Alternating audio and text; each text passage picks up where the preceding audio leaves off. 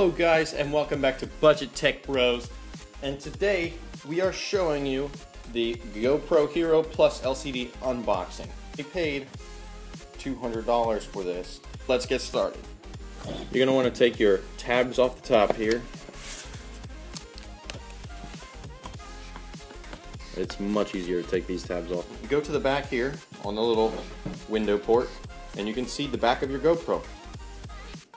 So that's pretty much what it does look like. This is with the LCD, by the way, guys. You can see that my SD card is already in there. Yours will not come with an SD card already in there because mine is used, and I bought it brand new, but I used it, okay? So we can go to the front now. We can look at the design on this box here. It says Hero+Lcd, obviously. And Wi-Fi/Bluetooth control view share. 8 megapixels, 5 frames per second burst. And it shoots up to 1080 60 frames per second. So that's pretty dang good. And it has a built-in touch display. You can also see that it says right here, right below my thumb, waterproof up to 131 feet, which is 40 meters. You can see what's included. We have the Hero+Lcd camera, which is this thing right over here. It comes with the built-in touch display and battery that's already inside. It's not like the other Hero versions where they have the optional battery pack and the optional Wi-Fi backpack. Now we have three different back doors. My bad, guys. So we have what's called the skeleton back door, touch back door, and I will show you those. And then we also can see that it comes with a curved adhesive mount, a flat adhesive mount, mounting buckle, and micro USB cable. As you can see, the SD piece is not in there right now. It is 32 gigabytes. It works very fast. It's beautifully working for the GoPro.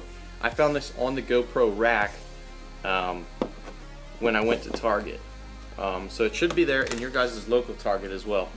Here is what it comes with. It comes with the Lexar adapter, which you can simply, let me pull this out for you guys. So we can see that this comes with the adapter right here. You just plug your micro SD card right in there, and then you plug it straight into your computer like a regular SD card. This is the micro SD adapter. So we're going to take this nice little thumb ports and hand port, just kind of throw it on there.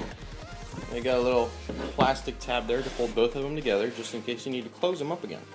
Me personally, I like to keep all my boxes for anything over $100. That way I can return them if I need to. I like to keep them in crisp condition. That will help out with the returning. Okay? That way you have absolutely no problems with the returning. So here it comes with a little bit more than what it says on the side of the box.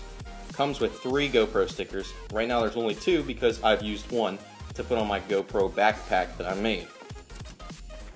Of course, your directions, whatever, you don't really need those. Quick start guide, it may help out. It basically tells you what's on the side of the box and how to start it up. We have the actual GoPro, and then you'll see that this slotted tab here, it pulls right up. Oh bang, what's that? We got a little safety security piece in there, and everything that comes with the GoPro just nicely thrown in there. Here is your curved and flat adhesives. I don't have anything to really put them on.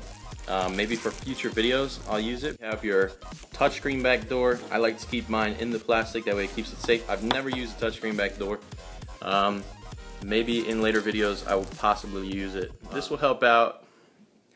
Really, you don't want to use it in water. You can use it in splash areas. Do not use it underwater though. Do not submerge it. In here we have our skeleton back door, which is completely wide and open for the mic accessory. That is where all your ports can be plugged in. Your SD card cannot be taken out or messed with because this right here is covering. Everything else in there, it should come with yours should come with a USB to charge and plug it in. Now as you can see, we have another mount here. We have the buckle mount. This can be used for those adhesive mounts. It can also be used for any other aftermarket mounts that you buy, either from GoPro or whoever else you want to buy it from. Here's the actual GoPro. We're going to get this out of the way. There we go. So our micro SDs, you're gonna take that out. All you're gonna want to do is make sure that the camera's turned off because you don't want to corrupt any files. You hold it in until it stops blinking and the battery is dead now. Okay. So we go ahead and open this up, the back door, and you just get your little fingernail in there or something tight enough to get in there and pop it, and it has a spring motion. So it literally just pops right out and you can pull it out. So that's pretty much it, guys. Thank you for watching Budget Tech Bros. That is pretty much it for this whole video. Thank you guys very much for watching. Go ahead and subscribe, leave a comment, like, and everything.